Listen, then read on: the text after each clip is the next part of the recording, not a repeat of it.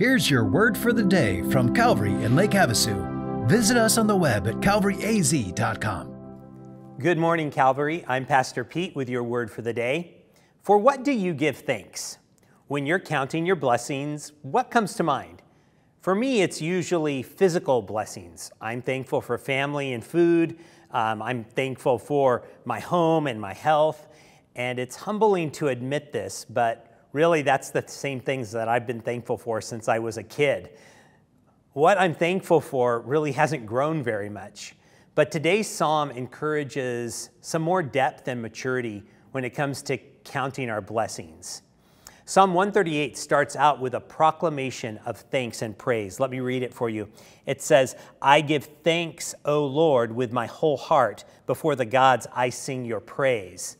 Notice that the thanks are wholehearted and the praise is before the angels. The heavenly hosts get to witness the praise and the thanks that you give to God.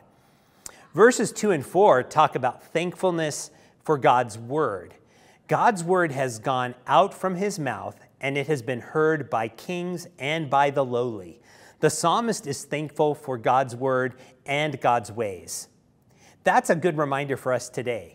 We should be thankful for God's word and the direction that it gives us. You're taking the time right now to listen to the word for the day. So I assume that you highly value the word of God, and that's awesome. Let me share with you some other verses that might inspire you to add the word to your list when you're counting your blessings.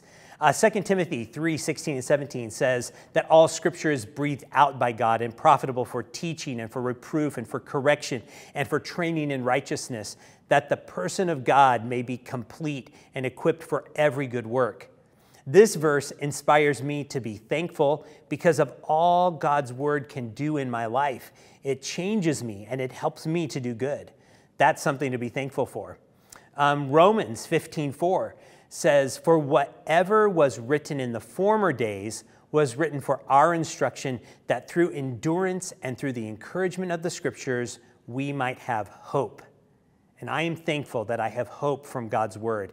It helps me to endure in my faith, and it encourages me to keep on trusting the Lord even through hard times.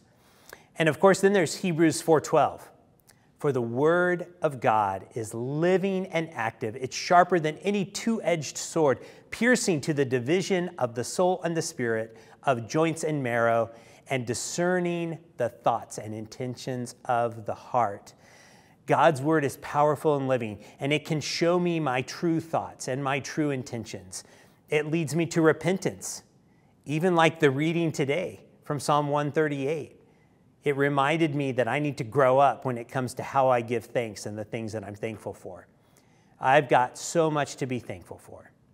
God's word is truly something that we should count as a blessing. It changes our lives, it gives us hope, and it leads us to repentance. Hey, I hope that today's word has inspired you to highly value God's mighty and wonderful word.